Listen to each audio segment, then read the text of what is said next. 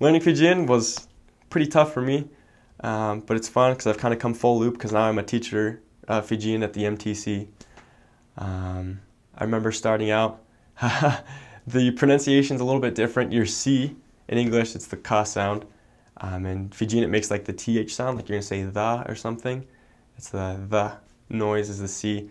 D, there's like an N before it that's not right, it's nd. So like something's right, ndondonu. G is the nga sound, which is the hardest thing for palangis or white people. It's like the end of sing. If you're like sing a song, the nga and sing is that noise. You hear that all the time. And the Q is the nga. There's just a little bit different pronunciation, but the vowels are a, e, I, o, u. Same with all the Polynesian languages. You just have your a, e, I, o, u. So that's nice. You combine them. The a, u is au. You combine vowels and just make it. It sounds really pretty, I think. There's a ton of dialects too. There's over 200 dialects in Fijian. Every village has their own dialect, and every province kind of has their own dialect going on. So some are really similar to the main one, which is Vosavan Bao, is the main dialect. It's what we teach at the MTC. It's what almost all Fijians can understand and speak, Vosavan Bao. And then to their own different places, they will have their own dialect also. And if you're able to pick up the dialect, then you are even more popular with them. They are even more ready to listen to what you have to say because of the time you're taking to learn it. Instead of like Tuvaluan, they have the whaka prefix for a verb. In Fijian, it's waka with a V. And they don't say their V's like English. In English, we go va. They use their lips and go va. So it's like waka. And to say like you're grateful, it's waka vina vinakataka.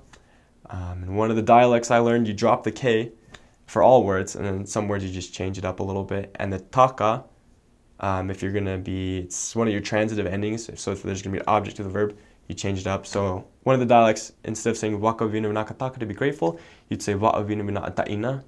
So it just mixes it up a little bit, but it's really fun. It's fun to learn the dialects. It's fun to ask the members. They're always willing to help you.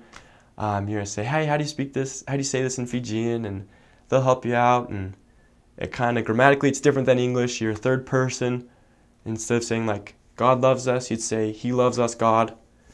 And same with Tuvalu. And so your grammar's gonna get messed up. And when I came home from my mission, my English was horrible, and my inflection in the voice, because they go all over the place. And when I got home, I do that with my English, and I got made fun of all the time, but it's all right. I thought it was worth it.